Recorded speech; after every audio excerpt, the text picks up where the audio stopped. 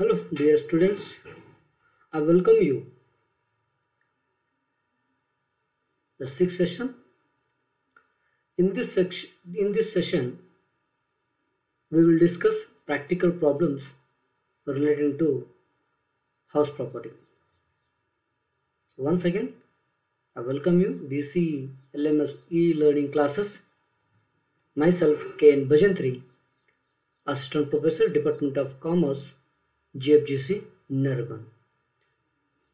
So here in these sessions, we are going to learn the capital gain which are relating to the income from house property. So ಇಲ್ಲಿ ಒಂದು ಮನೆಗೆ ಸಂಬಂಧಿಸಿದಂಥ ಪ್ರಾಬ್ಲಮ್ಗಳನ್ನು discussion ಮಾಡೋಣ. So ಅದನ್ನು ಯಾವ ರೀತಿ ನಾವು calculation ಮಾಡ್ತೀವಿ, ವೆದರ್ ಅಂದರೆ ಕ್ಯಾಪಿಟಲ್ ಗೇನ್ ಆಯಿತಾ ಅಥವಾ ಕ್ಯಾಪಿಟಲ್ ಲಾಸ್ ಆಯಿತಾ ಅಥವಾ ಖರೀದಿ ಮಾಡಿದರೆ ಹೇಗೆ, ಏನು ಇನ್ಕಮ್ ಫ್ರಮ್ ಹೌಸ್ ಪ್ರಾಪರ್ಟಿಗೆ ಸಂಬಂಧಪಟ್ಟಂತಹ ಏನು ಒಂದು ಕ್ಯಾಪಿಟಲ್ ಗೇನ್ ಇದೆ ಅದನ್ನು ಡಿಸ್ಕಸ್ ಮಾಡೋಣ. So better by learning the problems we will come to know how to solve the problem relating to the income from house property R capital gain from house property. So ಒಂದು simple ಸರಳವಾದಂಥ ಒಂದು ಪ್ರಾಬ್ಲಮನ್ನು ಮೊದಲಿಗೆ ನಾವು solve ಮಾಡೋಣ. So mister Rajesh ಅವನಿಗೆ ಸಂಬಂಧಪಟ್ಟಂಥ ಒಂದು transaction ಇದೆ. ಮೊದಲು ಟ್ರಾನ್ಸಾಕ್ಷನ್ ಓದ್ತೀನಿ, ನಂತರ ಅದನ್ನು ಕನ್ನಡದಲ್ಲಿ ವಿವರ ನೀಡಿ ನಂತರ ನಾನು ಪ್ರಾಬ್ಲಮನ್ನು ಸಾಲ್ವ್ ಮಾಡಲಿಕ್ಕೆ ಪ್ರಯತ್ನ ಮಾಡ್ತೀನಿ. ಸೊ ನೋಡಿ, ಹಾಗಾದರೆ mister Rajesh had purchased A residential house in April 2001 for rupees 1 lakh. He sold the same house for rupees 15,98,000 on 1/1/2020. He constructed a new residential house at a cost of rupees 2 lakh and also deposit rupees 41,000 in a specified bank under the notified scheme. For filing of the return of income for the assessment year 2020, the cost inflation index, CII means the cost inflation index for the financial year 2001-2 and 2019 and 20 were 100 and 289 respectively. Compute his capital gain for the assessment year 2020 and 21. So ಇದು previous year ಅಂದರೆ 19 ಮತ್ತು 20 ನಡುವೆ ಆದಂಥ ಒಂದು ವ್ಯವಹಾರವಿದೆ. ಇದು ಒಬ್ಬ mister Rajesh ಅನ್ನೋನಿಗೆ ಸಂಬಂಧಪಟ್ಟಂತಹ ಒಂದು ಟ್ರಾನ್ಸಾಕ್ಷನ್ ಇದೆ. ಇದರಲ್ಲಿ ಸೊ ಮಿಸ್ಟರ್ ರಾಜೇಶ್ ಅನ್ನೋನು ಒಂದು ಮನೆಯನ್ನು ಖರೀದಿ ಮಾಡ್ತಾನೆ. ಯಾವಾಗಂದರೆ ಏಪ್ರಿಲ್ 2001ರಲ್ಲಿ ಒಂದು ಮನೆಯನ್ನು 1 ಲಕ್ಷ ರೂಪಾಯಿ ಕೊಟ್ಟು ಪರ್ಚೇಸ್ ಮಾಡ್ತಾನೆ. So that they have given in the problem. ನೋಡಿ, ಪ್ರಾಬ್ಲಮಲ್ಲಿ ಇದೆ. ಮತ್ತು ಅದನ್ನೇನು ಮಾಡ್ತಾನೆ ಅಂದರೆ ಆ 2001ರಲ್ಲಿ ಖರೀದಿ ಮಾಡಿದಂಥ ಮನೆಯನ್ನು ಸೊ 2000 ಅಂದರೆ 1/1/2020ರಲ್ಲಿ ಅದನ್ನು ಮಾರ್ತಾನೆ. ಎಷ್ಟಕ್ಕೆ ಮಾರ್ತಾನೆ? 15,98,000 ರೂಪಾಯಿಗೆ ಆ ಮನೆಯನ್ನು ಮಾರ್ತಾನೆ.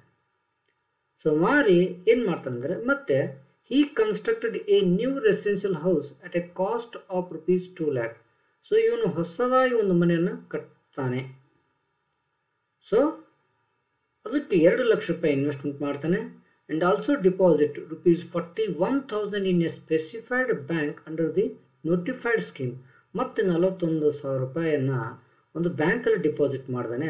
ಅದು ಮನೆ ಮಾರಿ ಬಂದಂಥ ದುಡ್ಡನ್ನು ಇಡಬೇಕಾದಂಥ ಒಂದು ಸ್ಕೀಮಲ್ಲಿ 41,000 ರೂಪಾಯಿನ ತೊಡಗಿಸ್ತಾನೆ. ಸೊ ಹಾಗಾದರೆ ಅವನು 2020-21ರಿಗೆ ತನ್ನ ಇನ್ಕಮ್ ಟ್ಯಾಕ್ಸ್ ರಿಟರ್ನನ್ನು ಫೈಲ್ ಮಾಡ್ತಾ ಇದ್ದಾನೆ. ಸೊ ಹಾಗಾದರೆ ಒಂದು ಕ್ಯಾಪಿಟಲ್ ಗೇನ್ ಏನಾಯಿತು, ಬಂಡವಾಳದ ಆದಾಯ ಮತ್ತು ಲಾಭ ಏನಾಯಿತು ಅನ್ನೋದನ್ನು ನಾವು ಕಂಡುಹಿಡಿಯೋದ್ರ ಮೂಲಕ ಅವನಿಗೆ ಅವನು ಕಟ್ಟಬೇಕಂತ ಅಂದರೆ ಯಾವ ಒಂದು ದುಡ್ಡಿನ ಮೇಲೆ ಟ್ಯಾಕ್ಸನ್ನು ಕಟ್ಟಬೇಕು, ಎಷ್ಟೊಂದು ಪ್ರಮಾಣದಲ್ಲಿ ಅಂದರೆ ಎಷ್ಟೊಂದು ದುಡ್ಡಿನ ಮೇಲೆ ಅವನು ಟ್ಯಾಕ್ಸ್ ಕಟ್ಟಬೇಕು ಅನ್ನೋದನ್ನು ಟ್ಯಾಕ್ಸೇಬಲ್ ಕ್ಯಾಪಿಟಲ್ ಗೇನನ್ನು ನಾವು ಕಂಡುಹಿಡಿಯಬೇಕಾಗಿದೆ. ಸೊ ಇಲ್ಲಿ ಮುಖ್ಯವಾಗಿ ತಿಳ್ಕೊಬೇಕಾಯ್ದು ಕಾಸ್ಟ್ ಇನ್ಫ್ಲೇಷನ್ ಇಂಡೆಕ್ಸನ್ನು ಕೊಟ್ಟಿದ್ದಾನೆ. 2001-2ಕ್ಕೆ 100 ಕೊಟ್ಟಿದ್ದಾನೆ. 2019 ಮತ್ತು 20ಕ್ಕೆ 289 ಈ ಎರಡು ಕಾಸ್ಟ್ ಇನ್ಫ್ಲೇಷನ್ ಇಂಡೆಕ್ಸನ್ನು ಕೊಟ್ಟಿದ್ದಾನೆ. ಈ ಇಂಡೆಕ್ಸು ಬಹಳಷ್ಟು ಮುಖ್ಯ ವಿದ್ಯಾರ್ಥಿಗಳೇ. ಸೊ ನಾವು ಹಿಂದಿನ ಒಂದು ಸೆಷನ್ನಲ್ಲಿ 3 ಮತ್ತು 4ನೇ ಸೆಷನ್ನಲ್ಲಿ cost of improvement, cost of acquisition ಮತ್ತು ಇಂಡೆಕ್ಸ್ ಏನು ಹೇಗೆ ಯೂಸ್ ಮಾಡಬೇಕು ಅದರ ಫಾರ್ಮುಲಾ ಎಲ್ಲವನ್ನೂ ಸಂಪೂರ್ಣ ಹಿಂದಿನ ಕ್ಲಾಸಲ್ಲಿ ನಾನು ನಿಮಗೆ ತಿಳಿಸಿದ್ದೀನಿ. ಆ ಫಾರ್ಮುಲಾ ಈಗ ಯಾವ ರೀತಿ ನಾವು ಯೂಸ್ ಮಾಡಿಕೊಂಡು so capital ಗೇನನ್ನು income from house property capital ಗೇನನ್ನು ಯಾವ ರೀತಿ ನಾವು ಕಂಡು ಹಿಡಿತೀವಿ ಅನ್ನೋದನ್ನು ಈ ಒಂದು ಪ್ರಾಬ್ಲಮ್ ಅತಿ ಸರಳವಾದಂಥ ಪ್ರಾಬ್ಲಮನ್ನು ನಾನು ಅಲ್ಲಿ ಆಯ್ದುಕೊಂಡಿದ್ದೇನೆ. ನಿಮಗೆ ಇದು ತಿಳಿದ್ರೆ ಮತ್ತು ಇದನ್ನು ಹೆಚ್ಚಿನ ಪ್ರಮಾಣದಲ್ಲಿ ನೀವು ಪ್ರಾಬ್ಲಮನ್ನು ಮುಂದಲು ಒಂದು ಸೆಷನಲ್ಲಿ ತಿಳ್ಕೊಳ್ಳಿಕ್ಕೆ ಸಾಧ್ಯವಾಗ್ತದೆ. ಹಾಗಾದರೆ ಈ ಒಂದು ಪ್ರಾಬ್ಲಮನ್ನು ಉತ್ತರ ಏನಾಗಿದೆ ನೋಡಿ. ಹಾಗಾದರೆ it is related to the capital gain of mister Rajesh. So Rajesh ಅನ್ನೋ ಒಂದು ವ್ಯಕ್ತಿ ಏನಿದಾನಲ್ಲ ಅವನಿಗೆ ಸಂಬಂಧಪಟ್ಟಂಥ ಪ್ರಾಬ್ಲಮ್ ಆಗಿದೆ ನೋಡಿ. ಹಾಗಾದರೆ for the assessment year 2020 and 21ಗೆ ಸಂಬಂಧಪಟ್ಟಂಥ ಪ್ರಾಬ್ಲಮ್ ಆಗಿದೆ. ಇಲ್ಲಿ ಕೊಟ್ಟಿದ್ದಾನೆ sale proceeds of residential house. So ಎಷ್ಟಕ್ಕೆ ನಾವು ಮಾರಾಟ ಮಾಡಿದ್ವಿ? 15,98,000 ರೂಪಾಯಿಗೆ ನಾವು ಈ ಒಂದು ಮನೆಯನ್ನು 2001ರಲ್ಲಿ ಪಡೆದಂಥ ಮನೆಯನ್ನು ಮಾರಿದ್ವಿ. ಸೆಲ್ಲಿಂಗ್ ಎಕ್ಸ್ಪೆನ್ಸಸ್ ಯಾವುದೇ ಸೊ ಅದನ್ನು ಮೈನಸ್ ಮಾಡಬೇಕು, ಬಟ್ ಇಲ್ಲಿ ನಮಗೆ ಯಾವುದೇ ಸೆಲ್ಲಿಂಗ್ ಎಕ್ಸ್ಪೆನ್ಸಸ್ ಅದನ್ನು ಮಾರಾಟ ಮಾಡಲಿಕ್ಕೆ ಬಂದಿಲ್ಲ, ಹೀಗಾಗಿ ನಾವು ಯಾವ ದುಡ್ಡನ್ನು ಮೈನಸ್ ಮಾಡಿಲ್ಲ. ಸೊ ಒಟ್ಟಾರೆಯಾಗಿ ಮಾರಿದ ದುಡ್ಡೇ ನೆಟ್ ಸೇಲ್ ಕನ್ಸಿಡರೇಷನ್ ಅಂತ ಹೇಳ್ತೀವಿ ನಾವು. 15,98,000 ರೂಪಾಯಿ ನೆಟ್ ಸೇಲ್ ಕನ್ಸಿಡರೇಷನ್ ಆಗಿದೆ. ಸೊ ನಂತರ ಇದಕ್ಕೆ ನಾವು less index cost of acquisition. ಹಾಗಾದರೆ ಆ ಮನೆಯನ್ನು ನನಗೆ ಎಲ್ಲಿಂದನೂ ಬಂದಿಲ್ಲ ಅದು, ಸೊ ಅದನ್ನು ನಾನು ಖರೀದಿ ಮಾಡಿದ್ದೇನೆ. ಸೊ ಅದನ್ನು 2001ರಲ್ಲಿ ಖರೀದಿ ಮಾಡಿದ್ದೆ. ಹಾಗಾದರೆ ಅದರ ಈಗ ಪ್ರಸ್ತುತ ಬೆಲೆ ಏನಾಗುತ್ತೆ ಅದನ್ನು less indexed cost of acquisition, ಹಾಗಾದರೆ ಅದನ್ನು ನಾನು ಮೈನಸ್ ಮಾಡೋದು.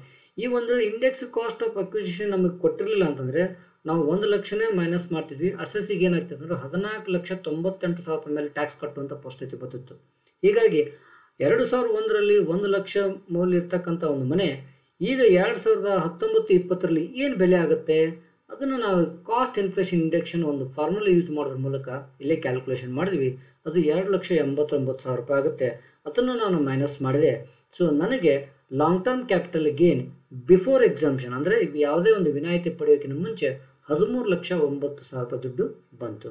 ಸೊ ಇದು ಈ ಅಮೌಂಟ್ ಮೇಲೆ ಟ್ಯಾಕ್ಸ್ ಕಟ್ಟಬೇಕಾ? ಇಲ್ಲ.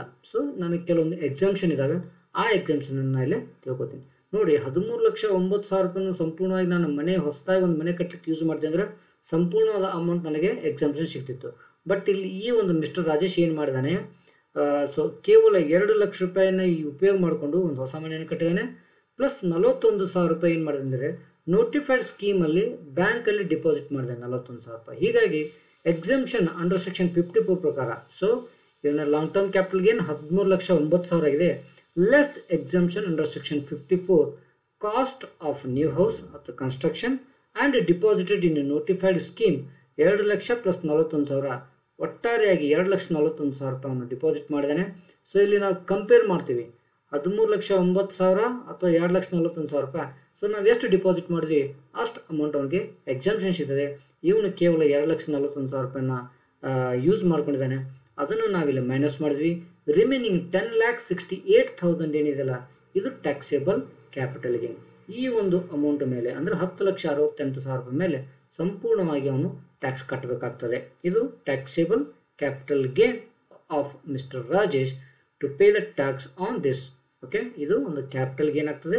ಇದರ ಮೇಲೆ 10,68,000 ರೂಪಾಯಿ ಮೇಲೆ ಅವನು ಏನು ಟ್ಯಾಕ್ಸ್ ಇದೆ ರೇಟ್ ಇದೆ ಅದನ್ನು ಪೇ ಮಾಡಬೇಕಾಗ್ತದೆ.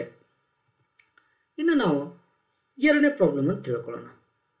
ಸ್ವಲ್ಪ ಅದಕ್ಕಿಂತ ಸ್ವಲ್ಪ ವ್ಯತ್ಯಾಸ ಇರ್ತಕ್ಕಂಥ ಪ್ರಾಬ್ಲಮನ್ನು ನಾವಿಲ್ಲಿ ಪ್ರಾಬ್ಲಮ್ ತಿಳ್ಕೊಳ್ಳೋಣ. ಸೊ ನಂತರ ನಿಮಗೆ ಹಿಂದಲ್ಲಿರ್ತಕ್ಕಂಥ ಒಂದು ಕೆಲವೊಂದು ಪ್ರಾಬ್ಲಮ್ಗಳು ಡೌಟ್ಗಳು ಈ ಒಂದು ಪ್ರಾಬ್ಲಮ್ ಮೂಲಕ ನಿಮಗೆ ಮತ್ತೆ ತಿಳ್ಕೊಳ್ಳಿಕ್ಕೆ ಅವಕಾಶ ಸಿಗ್ತದೆ. Problem number 2. ಸೊ ನೋಡ್ರಿ, mister Eshwar cell he's house property for ₹85 lakh in August 2019. 2019ರಲ್ಲಿ ಏನು ಮಾಡ್ತಾನಪ್ಪ ಅಂದ್ರೆ ಮಿಸ್ಟರ್ ಈಶ್ವರ್ 85 ಲಕ್ಷಕ್ಕೆ ತನ್ನ ಒಂದು ಮನೆಯನ್ನು ಮಾರ್ತಾನೆ. So which he was purchased in July 2000 for ₹4,50,000. ಇದನ್ನು 2000ರಲ್ಲಿ ಮಿಸ್ಟರ್ ಈಶ್ವರ್ 4,50,000 ರೂಪಾಯಿಗೆ ಪಡೆದುಕೊಂಡಿರ್ತಾನೆ.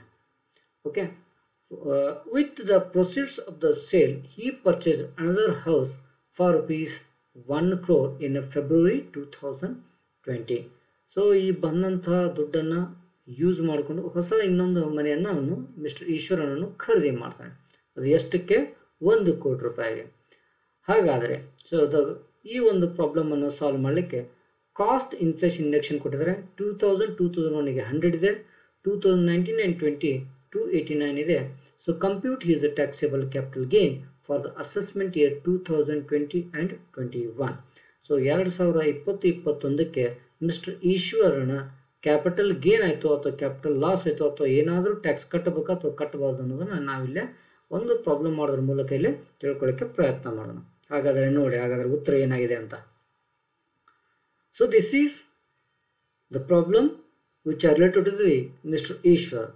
So we are computing Mr. Ishwar capital gain for the assessment year 2020 and 21. ನೋಡಿ, ಹಾಗಾದರೆ sale process of the residential house 85 ಲಕ್ಷಕ್ಕೆ ತನ್ನ ಮನೆಯನ್ನು ಮಾರಿದಾನೆ. ಯಾವುದೇ ಸೆಲ್ಲಿಂಗ್ ಎಕ್ಸ್ಪೆನ್ಸಸ್ ಇಲ್ಲ, ಲೆಸ್ ಸೆಲ್ಲಿಂಗ್ ಎಕ್ಸ್ಪೆನ್ಸಸ್ ನಿಲ್ಲಿದೆ. ಸೊ ಹಾಗಾದರೆ ಒಟ್ಟಾರೆಯಾಗಿ ನೆಟ್ ಸೇಲ್ಸ್ ಕನ್ಸಿಡರೇಷನ್ ಇಂದ ಏನಾಗಿದೆ, 85 ಲಕ್ಷ ಬಂತು. ಸೊ ಇದಕ್ಕೆ ಸಂಬಂಧಪಟ್ಟಂತೆ so less index cost of acquisition, index cost of acquisition ನಾವು ಕ್ಯಾಲ್ಕುಲೇಷನ್ ಮಾಡಬೇಕು. ಬಟ್ ಇಲ್ಲಿ 3 ಕಂಡೀಷನ್ಸನ್ನು ನಾವು ಯಾವಾಗಲೂ ಪ್ರಾಬ್ಲಮ್ ಸಾಲ್ವ್ ಮಾಡೋದು ಅಪ್ಲೈ ಮಾಡಬೇಕು. ನಾನು ಹಿಂದಿನ ಪ್ರಾಬ್ಲಮಲ್ಲಿ ಮಾಡಿಲ್ಲ, ನೀವು ಆ ರೀತಿ ಮಾಡಿದ್ರೆ ಏನು ತಪ್ಪಲ್ಲ, ಬಟ್ ಸಂಪೂರ್ಣವಾಗಿ ಇದನ್ನು ತಿಳ್ಕೊಂಡು ನೀವು ಮಾಡೋದು ಇನ್ನೂ ಉತ್ತಮ ಅಂತ ನಾನು ಹೇಳ್ಬೋದು. So actual cost of acquisition is ₹4,50,000. So ಆ ಒಂದು ಮನೆಯನ್ನು ಈಗೇನು ಮಾರಾಟ ಮಾಡಿದ್ದೇನೆ 85 ಲಕ್ಷಕ್ಕೆ, ಆ ಮನೆ ಸೊ 2000ರಲ್ಲಿ ಅಕ್ವೈರ್ ಮಾಡಿದ್ದೇನೆ, ಅದಕ್ಕೂ ಕೊಟ್ಟಂಥ ದುಡ್ಡು ₹4,50,000. ಫೇರ್ ಮಾರ್ಕೆಟ್ ವ್ಯಾಲ್ಯೂ 2000ಕ್ಕೆ ಏನಿದೆ ಅದನ್ನು ನಾವು ಒಂದು ಲೆಕ್ಕಕ್ಕೆ ತೊಗೊಳ್ತೀವಿ. ಬಟ್ ಇಲ್ಲಿ ಯಾವುದೇ ಫೇರ್ ಮಾರ್ಕೆಟ್ ವ್ಯಾಲ್ಯೂ ಕೊಟ್ಟಿಲ್ಲ. ಅದರಲ್ಲಿ ಯಾವ್ದು ಹೈಯೆಸ್ಟ್ ಇದೆ ಅದನ್ನು ತೊಗೊಂಡು ನಾವೇನು ಮಾಡ್ತೀವಿ ಅಂದರೆ ಇಂಡೆಕ್ಸ್ ಕಾಸ್ಟ್ ಆಫ್ ಅಕ್ವಿಜಿಷನ್ ಅಂತ ಕ್ಯಾಲ್ಕುಲೇಷನ್ ಮಾಡ್ತೀವಿ.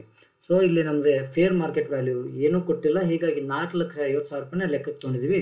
ಅದು 2000ರಲ್ಲಿ ₹4,50,000 ಮೌಲ್ಯ ಆಗಿತ್ತು. ಹಾಗಾದರೆ ಈಗ 2019-20ಕ್ಕೆ ಏನು ಮೌಲ್ಯ ಆಗುತ್ತೆ ಅಂತ ನಾವು ಕ್ಯಾಲ್ಕುಲೇಷನ್ ಮಾಡಿದಾಗ ಇಂಡಕ್ಷನ್ 289 ಯೂಸ್ ಮಾಡ್ಕೋತೀವಿ ನಾವು. ಸೊ 4,50,000 ಇಂಟು 289 ಡಿವೈಡೆಡ್ ಬೈ 100 ಮಾಡಿದಾಗ ಸೊ ₹4,50,000 ನೀವು ಖರೀದಿ ಮಾಡಿದಂಥ ಮನೆಯ ಬೆಲೆ ಈಗ ಪ್ರಸ್ತುತ 2020ರಲ್ಲಿ ₹13,500,000 ಆಗ್ತದೆ. ಸೊ ಏನು ₹85 ಲಕ್ಷ ಮಾರಿದ್ದೀವಿ, ಅದರಲ್ಲಿ ನಾನು ಖರೀದಿ ಮಾಡಿದೆ ಏನು ಒಂದು ಮನೆ 2000 ಇರುತ್ತೆ, ಅದರ ಒಂದು ಮೌಲ್ಯ ಅಂದರೆ ಕಾಸ್ಟ್ ಆಫ್ ಅಕ್ವಿಜಿಷನ್, ಒಂದು ಆಸ್ತಿಯನ್ನು ಪಡ್ಕೊಳ್ಳಿಕ್ಕೆ ನಾನು ಮಾಡಿದಂಥ ಇನ್ವೆಸ್ಟ್ಮೆಂಟನ್ನು ನಾನು ಮೈನಸ್ ಮಾಡಿದೆ. ಸೊ ₹71,99,500 ಏನಿದೆ ಇದು ಲಾಂಗ್ ಟರ್ಮ್ ಕ್ಯಾಪಿಟಲ್ ಗೇನ್ ಆಗ್ತದೆ. 85 ಲಕ್ಷದಲ್ಲಿ 13 ಲಕ್ಷ ನಾನು ಖರೀದಿ ಮಾಡಲಿಕ್ಕೆ ತೊಡಗಿಸಿದಂಥ ದುಡ್ಡು ಅದನ್ನು ಮೈನಸ್ ಮಾಡಿದೆ.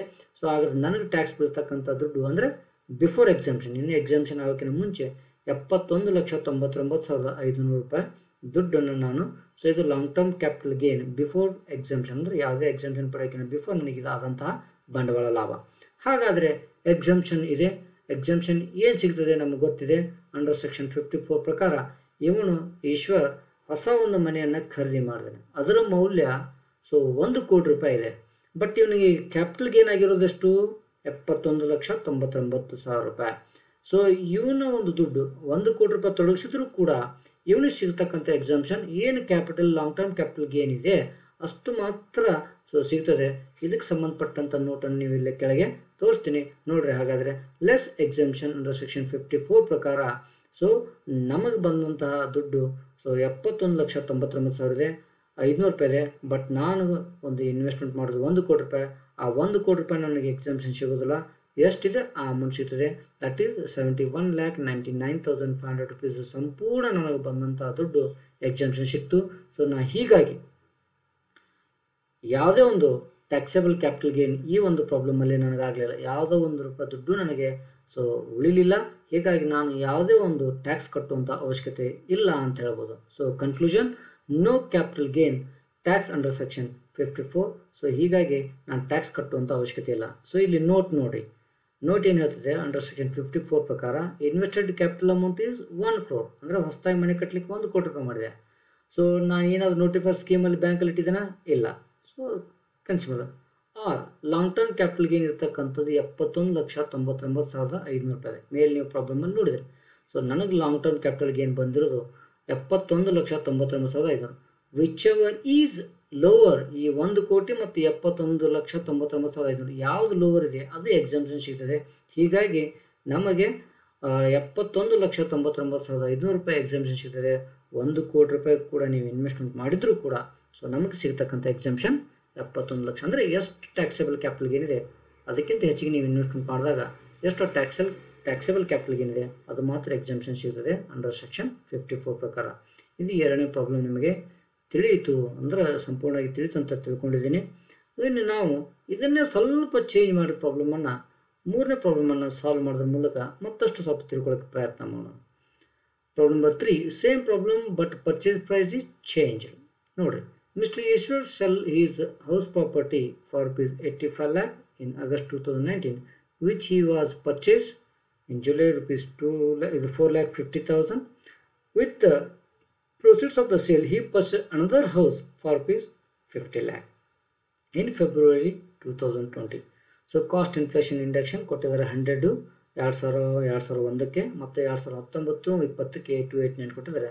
ಸೊ ನಾವಿಲ್ಲಿ ಹೀಸ್ ಟ್ಯಾಕ್ಸೇಬಲ್ ಕ್ಯಾಪಿಟಲ್ ಗೇನನ್ನು ಕಂಡುಹಿಡಿಯೋಣ. ನೋಡಿ ಹಾಗಾದರೆ, ಸೊ ಸೇಲ್ ಪ್ರೊಸೀಡ್ಸ್ ₹85 lakh ಇದೆ. ಈಶ್ವರ್ ಅದೇ ಸೇಮ್ ಪ್ರಾಬ್ಲಮ್ ಇದೆ. ಬಟ್ ಪರ್ಚೇಸಿಂಗ್ ಪ್ರೈಸ್ ಏನು ಹೊಸದಾಗಿ ಒಂದು ಮನೆ ಕನ್ಸ್ಟ್ರಕ್ಟ್ ಮಾಡಿದಾನೆ ಅಥವಾ ಏನು ಹೊಸ ಒಂದು ಇದು ಮಾಡಿದಾನೆ ಕೇವಲ 50 ಲಕ್ಷ ಮಾಡಿದಾಗ ಹೇಗಾಗುತ್ತೆ ಒಂದು ಟ್ಯಾಕ್ಸೇಬಲ್ ಕ್ಯಾಪಿಟಲ್ ಗೇನ್ ಅನ್ನೋದನ್ನು ನೋಡ್ಕೊಂಡು. ಸೆಲ್ಲಿಂಗ್ ಎಕ್ಸ್ಪೆನ್ಸಸ್ ಇಲ್ಲ. ಸೊ ಹೀಗಾಗಿ ನೆಟ್ ಸೇಲ್ಸ್ ಕನ್ಸಿಡರೇಷನ್ ₹85 lakh ಆಗುತ್ತೆ. Less indexed cost of acquisition. So 44,50,000 2001 2002ರಲ್ಲಿ ಹಾಕಿದಾನೆ ಅವನು ದುಡ್ಡು. ಸೊ ಅದು ಇದೆ. ಫೇರ್ ಮಾರ್ಕೆಟ್ ವ್ಯಾಲ್ಯೂ ಯಾವುದನ್ನು ಕೊಟ್ಟಿಲ್ಲ. ಅದನ್ನು ನಾವು ಇಲ್ಲಿ ಇಂಡೆಕ್ಸ್ ಯೂಸ್ ಮಾಡಿ ಹಿಂದಿನ ಪ್ರಾಬ್ಲಮ್ಗೆ ಮತ್ತು ಈ ಪ್ರಾಬ್ಲಮ್ಗೆ ಏನೂ ವ್ಯತ್ಯಾಸ ಇಲ್ಲ. 13,05,500 ಆಯಿತು. ಅದನ್ನು ನಾನು ಮೈನಸ್ ಮಾಡಿದಾಗ ನನಗೆ ಬಂದಂಥ ದುಡ್ಡು 71,99,000 ಆಗ್ತದೆ. ಇಲ್ಲಿ ಲೆಸ್ ಎಕ್ಸಂಪ್ಷನ್ ಅಂಡರ್ ಸೆಕ್ಷನ್ 54 ಪ್ರಕಾರ so cost and deposited amount.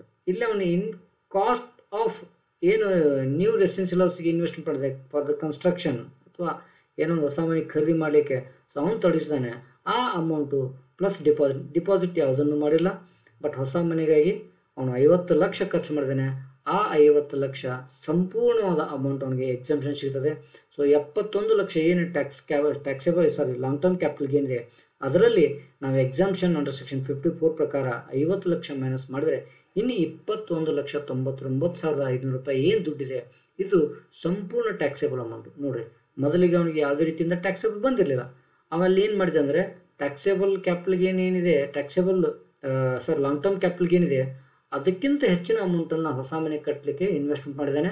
So ಹೀಗಾಗಿ ಅವನಿಗೆ ಎಷ್ಟು ಅಮೌಂಟ್ ಇತ್ತು ಅಷ್ಟು ಅಮೌಂಟು ಎಕ್ಸಂಪ್ಷನ್ ಸಿಕ್ತು.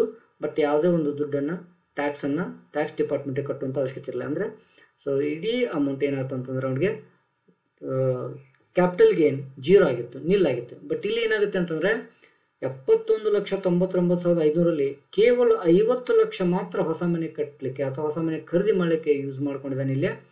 ಸೊ ಇಲ್ಲೇ ನೋಡ್ರಿ, so is purchase A new another house. ಒಂದು ಹೊಸ ಮನೆಯನ್ನು ಖರೀದಿ ಮಾಡಿದಾನೆ, ಕೇವಲ 50 ಲಕ್ಷನ ಯೂಸ್ ಮಾಡ್ಕೊಂಡಿದ್ದಾನೆ. ಆ 50 ಲಕ್ಷ ಸಂಪೂರ್ಣವಾಗಿ ಎಕ್ಸಂಪ್ಷನ್ ಸಿಗ್ತದೆ ಅಂಡರ್ ಸೆಕ್ಷನ್ 54 ಪ್ರಕಾರ. ಸೊ 71,99,500ರಲ್ಲಿ 50 ಲಕ್ಷ ಹೋದರೆ ಇನ್ನು 21,99,500 ಏನಿದೆ ಇದನ್ನು ಅವನು ಯಾವುದೇ ಒಂದು ಮನೆಗೆ ಅಂದರೆ ಹೊಸ ಮನೆ ಖರೀದಿ ಮಾಡಲಿಕ್ಕೆ ಉಪಯೋಗ ಮಾಡ್ಕೊಂಡಿಲ್ಲ ಅಥವಾ ನೋಟಿಫೈಡ್ ಸ್ಕೀಮಲ್ಲಿ ಏನು ಡಿಪಾಸಿಟ್ ಮಾಡಿಲ್ಲ. ಹೀಗಾಗಿ ಈ ಒಂದು ದುಡ್ಡಿನ ಮೇಲೆ ಅವನು ಟ್ಯಾಕ್ಸ್ ಕಟ್ಟಬೇಕಾಗ್ತದೆ. ಸೊ ಇದು ಅವನಿಗೆ ಕ್ಯಾಪಿಟಲ್ ಗೇನ್ ಆಗ್ತದೆ. ಸೊ ಇದ್ರ ಮೇಲೆ ಅವನು ಟ್ಯಾಕ್ಸ್ ಕಟ್ಟಬೇಕಾಗ್ತದೆ. ಸೊ ನೋಡಿ, ಮೊದಲನೇ ಪ್ರಾಬ್ಲಮ್ದಲ್ಲಿ, ಎರಡನೇ ಪ್ರಾಬ್ಲಮ್ದಲ್ಲಿ ಮತ್ತು ಮೂರನೇ ಪ್ರಾಬ್ಲಮ್ನಲ್ಲಿ ಏನು ಸ್ವಲ್ಪ ವ್ಯತ್ಯಾಸಗಳಿದ್ದಾವೆ ಅವನ್ನ ಸಂಪೂರ್ಣವಾಗಿ ತಿಳ್ಕೊಂಡ್ರೆ ನೀವು so income from house property ಸಂಬಂಧಪಟ್ಟಂಥ ಯಾವುದೇ ಪ್ರಾಬ್ಲಮನ್ನು ಅತಿ ಸರಳವಾಗಿ ನೀವು ಇಲ್ಲಿ ಬಿಡಿಸ್ಬೋದು. ಸೊ ಇದಕ್ಕೆ ಸಂಬಂಧಪಟ್ಟಂತೆ ಸೊ ನೋಟ್ ಇದೆ ಇಲ್ಲೇ ನೋಡಿರಿ.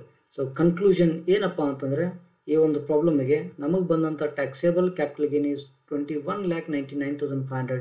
ಈ ಒಂದು ಪ್ರಾಬ್ಲಮ್ ಒಳಗೆ ನಿಮಗೆ ಸಂಪೂರ್ಣವಾಗಿ ಒಂದು ಟ್ಯಾಕ್ಸ್ ಏನಾಗುತ್ತೆ ಅನ್ನೋದನ್ನು ಒಂದು ಕ್ಯಾಲ್ಕುಲೇಷನ್ ಮೂಲಕ ನಿಮ್ಗೆ ತಿಳಿಸ್ಲಿಕ್ಕೆ ಪ್ರಯತ್ನ ಮಾಡ್ತೀನಿ. ನೋಡಿ, after claiming the capital gain exemption under section 54, there is a long-term capital gain is ₹21,99,500. ಅವನು ಎಕ್ಸಂಪ್ಷನ್ ಪಡೆದ ನಂತರ ಒಟ್ಟಾರೆಯಾಗಿ 85 ಲಕ್ಷ ರೂಪಾಯಿ ಮನೆ ಮಾರಿದ.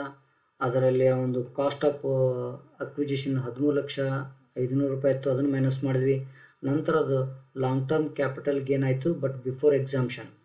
ಸೊ ಎಕ್ಸಂಪ್ಷನ್ ಪಡ್ಕೊಂಡಿರದೇ ಇರ್ತಕ್ಕಂಥ ಒಂದು ಸಮಯದಲ್ಲಿ ಈಗ ಎಕ್ಸಂಪ್ಷನ್ ಪಡ್ಕೋತಾನೆ.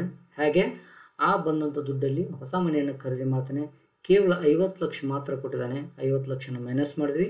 ಸೊ 21,99,500 ಏನಿದೆ ಇದು ಟ್ಯಾಕ್ಸೇಬಲ್ ಕ್ಯಾಪಿಟಲ್ ಗೇನ್ ಆಗುತ್ತೆ. ಇದ್ರ ಮೇಲೆ ಅವನು ಟ್ಯಾಕ್ಸ್ ಕಟ್ಟಬೇಕಾಗತ್ತೆ. ಹಾಗಾದರೆ ಒಂದು ಉದಾಹರಣೆ ಅಂದಾಜು. So flat rate capital gain ಮೇಲೆ 20% ಇದೆ. ಸೊ 21,99,500 ಮೇಲೆ 20% ನಾವು ಟ್ಯಾಕ್ಸ್ ರೇಟನ್ನು ಅಪ್ಲಿಕೇಬಲ್ ಮಾಡಿದ್ರೆ 4,39,900 rupees ಬರ್ತದೆ. ಪ್ಲಸ್ ಇದಕ್ಕೆ ನಾವು ಹೈಯರ್ ಎಜುಕೇಷನ್ ಸೆಸ್ ಅಂತೇಳಿ 4% ಇದೆ. ಅಂದರೆ ಟ್ಯಾಕ್ಸೇಬಲ್ ಮೇಲೆ ಅಂದರೆ 4,39,900 ಮೇಲೆ 4% ಹೈಯರ್ ಎಜುಕೇಷನ್ ಸೆಸ್ ಹಾಕಬೇಕಾಗತ್ತೆ. ಅದು 17,596 ರೂಪಾಯಿ ಆಗುತ್ತೆ. ಒಟ್ಟಾರೆಯಾಗಿ ಹಾಗಾದರೆ ಈಶ್ವರ್ ಅನ್ನೋ ಒಂದು ವ್ಯಕ್ತಿಗೆ ಟೋಟಲ್ ಆಗಿ ಅವನು ತಂದ ಏನು 21,99,500 ರೂಪಾಯಿ ಮೇಲೆ ಅವ ಕಟ್ಟಬೇಕಾದಂಥ ಒಂದು ಟ್ಯಾಕ್ಸ್ ಅಮೌಂಟ್ ಅಂದರೆ 4,57,500. ಹೀಗಾಗಿ ಸಂಪೂರ್ಣ ದುಡ್ಡು ಬಂದಂಥ ಕ್ಯಾಪಿಟಲ್ ಗೇನ್ ಅಮೌಂಟನ್ನು ಅವನು ಏನಾದರೂ ಫರ್ದರ್ ಇನ್ವೆಸ್ಟ್ ಮಾಡಿದ್ರೆ ಯಾವುದೇ ಟ್ಯಾಕ್ಸನ್ನು ಕಟ್ಟುವಂಥ ಅವಶ್ಯಕತೆ ಇರಲಿಲ್ಲ. ಬಟ್ ಅವನೇನಾಗಿದೆ ಅಂದರೆ ಅದರ ಭಾಗ ಅಂದರೆ 50 ಲಕ್ಷನ ಮಾತ್ರ ಯೂಸ್ ಮಾಡಿದಾಗ ಇಷ್ಟು ಅಮೌಂಟನ್ನು ಅಂದರೆ 4,57,500 ರೂಪಾಯಿ ಟ್ಯಾಕ್ಸನ್ನು ಕಟ್ಟಬೇಕಾಗ್ತದೆ. ಇದು ಇನ್ಕಮ್ ಫ್ರಾಮ್ ಹೌಸ್ ಪ್ರಾಪರ್ಟಿ ಮೇಲೆ ನಾವು ಈ ರೀತಿಯಾಗಿ ಕ್ಯಾಲ್ಕುಲೇಷನ್ ಮಾಡಿ ಅವ್ರಿಗೆ ಅವನ ಟ್ಯಾಕ್ಸೇಬಲ್ ಇನ್ಕಮ್ ಎಷ್ಟಾಯಿತು ಮತ್ತು ಅವ್ನು ಕಟ್ಟಬೇಕಂತ ಟ್ಯಾಕ್ಸ್ ಏನು ಅನ್ನೋದನ್ನು ಈ ಒಂದು ಪ್ರಾಬ್ಲಮ್ ಸಾಲ್ವ್ ಮಾಡೋದಕ್ಕೂ ನೀವು ತಿಳ್ಕೊಂಡ್ರಿ ಅಂತ ಅಂದ್ಕೊಳ್ತೀನಿ ನಾನು. ಹಾಗಾದರೆ ನೋಟಲ್ಲಿ ಕೊಟ್ಟಿದ್ದೀವಿ ನಾವು. ಸೊ ಇಲ್ಲಿ ನೋಡಿರಿ, invested in capital asset 50 lakh ಇದೆ. Deposited in capital gain scheme ಒಳಗೆ ಯಾವುದೂ ದುಡ್ಡನ್ನು ಮಾಡಿಲ್ಲ. But long term capital gain ಇದೆ 71,99,000 ವಿಚ್ ಎವರ್ ಈಸ್ ಲೆಸ್ ಅಂತ ಹೇಳ್ತೀವಿ ನಾವು. ಸೊ 71 ಲಕ್ಷ ಬಂದಿದೆ ಅಂದ್ಕೊಳ್ಳಿ, 71 ಲಕ್ಷನ ಎಕ್ಸಾಮ್ಷನ್ ಕೊಡ್ತಾರೆ. ಬಟ್ ಇನ್ವೆಸ್ಟ್ಮೆಂಟ್ ಮಾಡಿದಂಥ ಅಮೌಂಟ್ ನಾವು ಕಂಪೇರ್ ಮಾಡ್ತೀವಿ, ಯಾವುದು ಕಡಿಮೆ ಇದೆ. So income tax under section 54 ಪ್ರಕಾರ ಆ ಅಮೌಂಟ್ ಎಕ್ಸಾಮ್ಷನ್ ಸಿಗ್ತದೆ. ಹೀಗಾಗಿ ಈಶ್ವರ್ನಿಗೆ ಎರಡನೇ ಪ್ರಾಬ್ಲಮಲ್ಲಿ ಸೊ ಒಂದು ಉದಾಹರಣೆ ಇನ್ನೊಂದು ರೀತಿಯಾಗಿ ತೆಗೆದುಕೊಂಡಾಗ 50 ಲಕ್ಷ ಮಾತ್ರ ಎಕ್ಸಾಮ್ಷನ್ ಸಿಗ್ತದೆ. ಸೊ ಇದು ಒಟ್ಟಾರೆಯಾಗಿ ಅಂದರೆ ಈಶ್ವರ್ ಅವನು ಟ್ಯಾಕ್ಸೇಬಲ್ ಕ್ಯಾಪಿಟಲ್ ಗೇನ್ ಎಷ್ಟಾಯಿತು ಮತ್ತು ಅವನು ಆ ಒಂದು ಕ್ಯಾಪಿಟಲ್ ಗೇನ್ ಮೇಲೆ ಕಟ್ಟಬೇಕಂತ ಟ್ಯಾಕ್ಸ್ ಏನು ಅನ್ನೋದನ್ನು ನೀವಿಲ್ಲೇ ತಿಳ್ಕೊಂಡ್ರಿ. ಸೊ ಹೀಗಾಗಿ ಸಂಪೂರ್ಣವಾಗಿ ನೀವು ಈ ಒಂದು ಸೆಷನಲ್ಲಿ ಇನ್ಕಮ್ ಫ್ರಮ್ ಹೌಸ್ ಪ್ರಾಪರ್ಟಿ ಈ 3 ಪ್ರಾಬ್ಲಮ್ಗಳ ಮೂಲಕ ಸೊ ಮುಂದಿನ ಸೆಷನ್ನಲ್ಲೂ ಕೆಲವೊಂದು ಇದಕ್ಕಿಂತ ದೊಡ್ಡದಿರ್ತಕ್ಕಂಥ ಪ್ರಾಬ್ಲಮನ್ನು ಸಾಲ್ವ್ ಮಾಡೋಕ್ಕೆ ಪ್ರಯತ್ನ ಮಾಡೋಣ. ಈ ಒಂದು ಪ್ರಾಬ್ಲಮನ್ನು ಸಾಲ್ವ್ ಮಾಡಲು ನಾನು ರೆಫರೆನ್ಸ್ ಆಗಿ the institute of chartered accountants of India ಮತ್ತು ಲೋಕಲ್ ಆಥರ್ಸ್ ಬುಕ್ಸ್ಗಳನ್ನು ಹಾಗೂ ಗೂಗಲ್ ಸರ್ಚನ್ನು ಯೂಸ್ ಮಾಡಿಕೊಂಡು ಪ್ರಾಬ್ಲಮ್ಸ್ ಹಾಗೂ ನೋಟ್ಸನ್ನು ಮಾಡಿದ್ದೀನಿ ಅಂತ ಹೇಳಲಿಕ್ಕೆ ನಿಮಗೆ ಇಲ್ಲಿ ಇಚ್ಛೆ ಪಡ್ತೀನಿ. ಸೊ ಧನ್ಯವಾದಗಳು ವಿದ್ಯಾರ್ಥಿಗಳೇ.